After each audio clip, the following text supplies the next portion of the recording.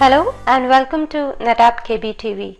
This video is based on KB ID 1014808.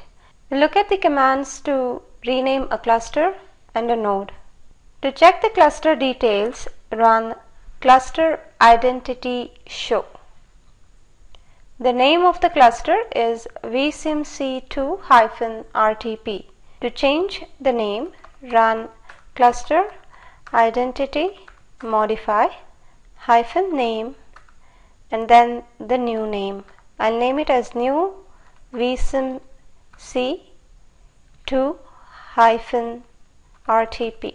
To verify, I'll run cluster identity show once again, and the name is now changed to new vsimc2-RTP.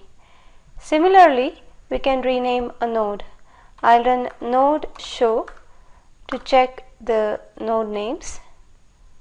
To rename a node, run node rename -node and then select the node.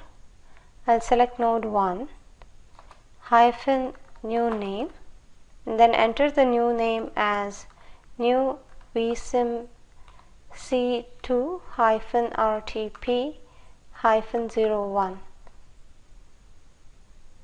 To confirm, run node show.